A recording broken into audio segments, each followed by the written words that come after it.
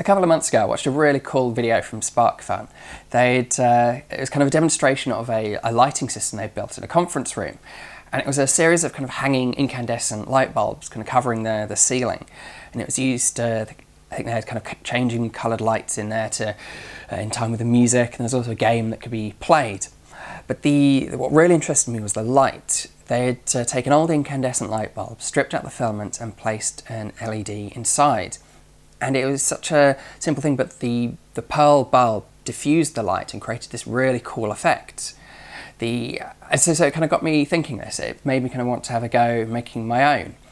I didn't have an entire room to fill with this, so I wanted to come up with a purpose or a reason for doing it. And I kind of stumbled upon the idea of making what we'd call a light installation, or a small kind of corporate kind of business type light that might hang in an entrance hall or a reception or a lobby or something, that would communicate a single piece of information. So the rate at which the lights flashed, or perhaps the colour, would communicate a single metric, possibly sales, visitor numbers for that day, targets.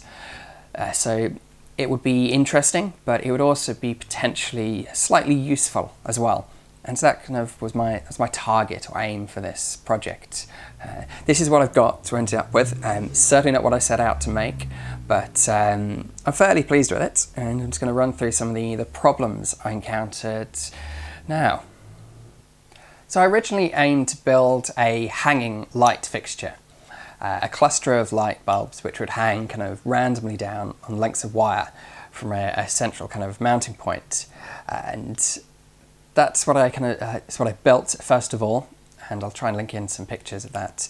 But to do that, I kind of took some light bulbs. They're not really available for sale in the UK anymore because they're very, very wasteful energy-wise. But you can still get them because they're sold for industrial use. And it's really easy just to strip out and break the back piece in, and you can then just slot in an LED and glue it in place.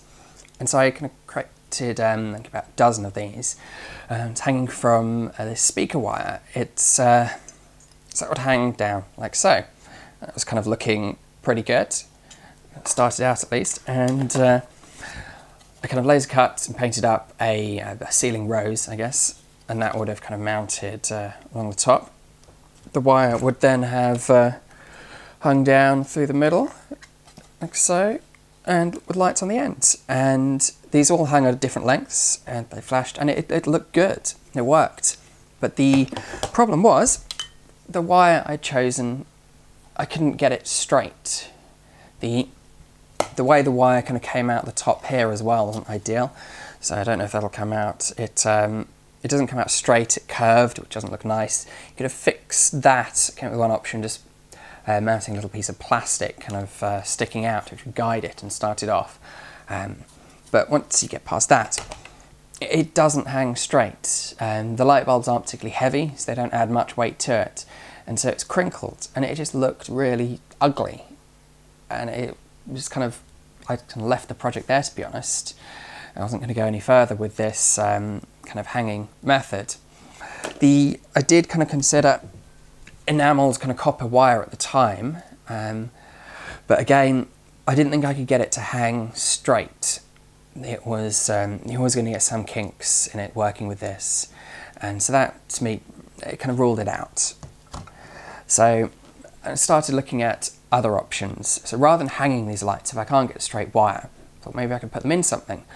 So I started out with a fishbowl.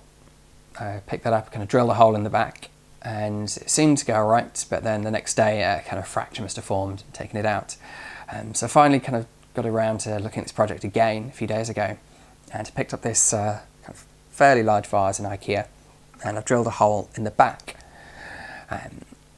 At the same time I switched over to this enamelled wire because I was after something a lot smaller and a lot more discreet. So whilst I can't get the kinks out, I can at least make it not particularly noticeable.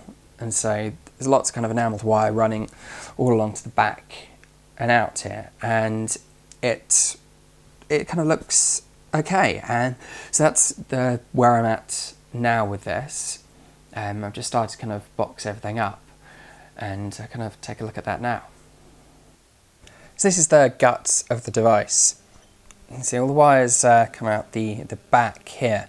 I decided not to go through the base as I tried with the glass fishbowl, and it's because of the thickness of the glass. It gets incredibly thick at the bottom, and it's a very, at least to me, I've never really attempted this before. It seemed very kind of risky, so I chose a fairly kind of thin point back here to go through. Not ideal, but it's kind of the most pragmatic choice, I think.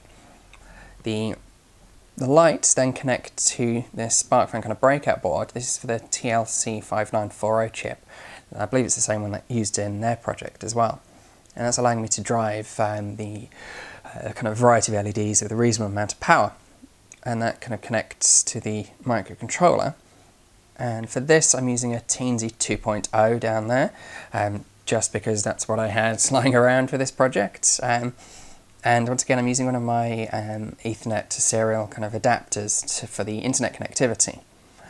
And that would then mount in this kind of semi-transparent acrylic box that was laser cut. There'll be a lid on the top of there, and the vase would then sit on top of the box itself, probably all kind of glued together.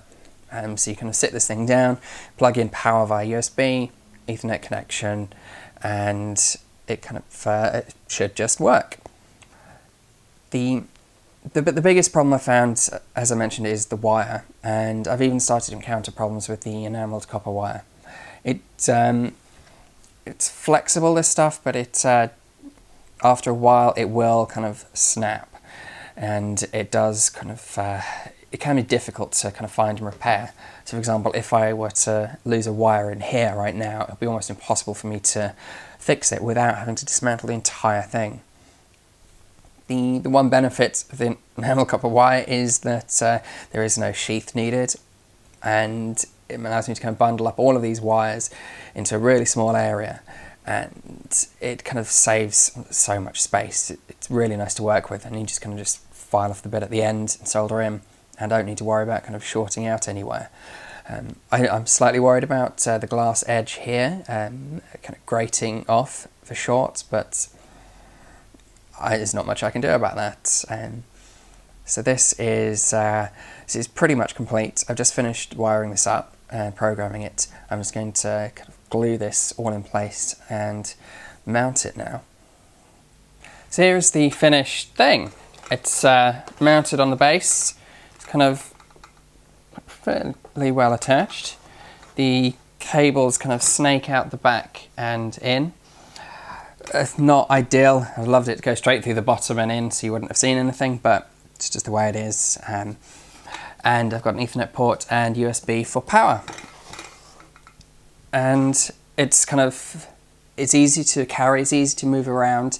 It should be relatively durable now it's all in place. And unlike a larger hanging fitting, it doesn't need to be fitted. It just kind of works. You sit it on a desk, you plug in a network connection, plug in power, and obviously it then connects to the internet. It queries a predefined URL, and in this case it pulls back a single number, which is then used to kind of control the lighting within this. That number affects, in this case, the rate at which they kind of pulse in and out. It's still kind of early stages, so it looks like the software might have failed on that occasion to connect. But kind of error handling aside, it's kind of there.